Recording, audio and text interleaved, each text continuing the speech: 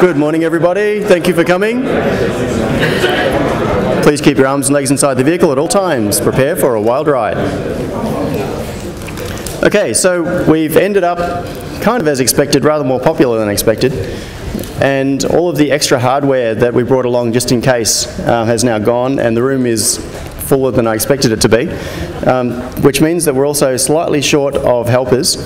So if you are an experienced solderer, please give a thought to helping people around you who may not have done it before. The objective was to have a ratio of about 1 helper for every 2 participants, and a whole bunch of very experienced people have signed up as participants, and you know who you are. So, so please help out. So, what's going to happen today? We have the morning assembly session, which will go up until lunchtime. There will be some little checkpoints. One thing we've learned from previous attempts of running this is that it's impossible to keep everybody in sync. So the simplest thing to do is to let people go at their own pace and work on things on a case-by-case basis. So the idea is that you will get direct help rather than someone up the front standing here saying, and now we're going to solder in this part, and have everybody do it. It's better to just make it up as we go along. Seems chaotic, but it seems to work. So what we're going to rely on are the experienced people to act as helpers to provide some instruction and help it all go smoothly. After lunch there will be a session where Andy and Luke will talk about some of the fun things you can do with the board that you will build over the next hour and a bit, using some example software that Andy wrote all night. I left him I left him at about 2 o'clock this morning, and he said, I'm just going to do this last little thing. And I came back this morning ready for breakfast, and he hadn't moved. So kudos to Andy. And then we've got a number of talks, so that looks like it should be really interesting. We've got some good topics this afternoon. And lightning talks at the end of the day. We've kept a session aside for people to get up and talk for a couple of minutes about a project or some random thing related to open hardware or Arduino. So if you have an idea for something, for like a 4 or 5 minute talk, sometime during the day, come up and speak to Andy or myself and we'll make a note of it. And then at the end of the day, we'll run through a series of really brief talks. So, safety. This is not a very interesting picture. It's just a picture of my hand, and because of the lack of contrast, you can't see a thing on the projector. That's even worse than my screen. We can? Oh well. Luckily, I highlighted the relevant part. This is a little warning. That is a little solder burn that's on the side of my hand that I got when I was about 12 years old. This is just to highlight some of the dangers involved here. Now, it's a little bit of a weird shape. Looks like a Klingon bird of war or whatever they're called. Bird of prey. The reason for that, I'm not a true geek. The reason for that was, I was soldering away and I tapped the soldering iron, got a flick of solder on my hand and went, oh crap, and flicked it, and the streaks of solder ran down my hand, and that's why it's got the streaks burned down the side. So beware, solder burns. So safety, no burns please.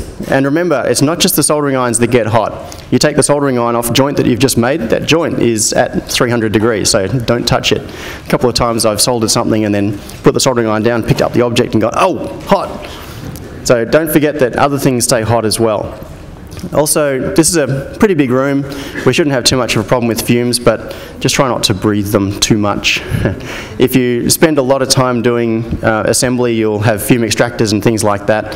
For the short time that we're going to be in here today, it'll be okay. Hopefully nobody will keel over, but just don't try inhaling them deliberately. And the other thing is careful of your eyes. When you come to clipping parts off the PCB, the little pins can go shooting off and they're like little needles. So if you're looking down carefully and clipping it and it goes sproing, you can have a problem. And the other thing is, quite apart from that, we don't want the venue to have a clean-up problem afterwards. So don't just chop leads and leave them flying all over the floor, because they get stuck in the carpet and they don't come up in the vacuum cleaner and they stick in people's shoes and things. It's not good. So please avoid that. Oh yeah, lightning talks. I mentioned that.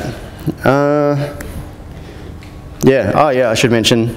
Last year, this is a confession time, we had a bit of a competition. I said, come up with an idea for a shield and we'll vote on it and we will fabricate the best idea.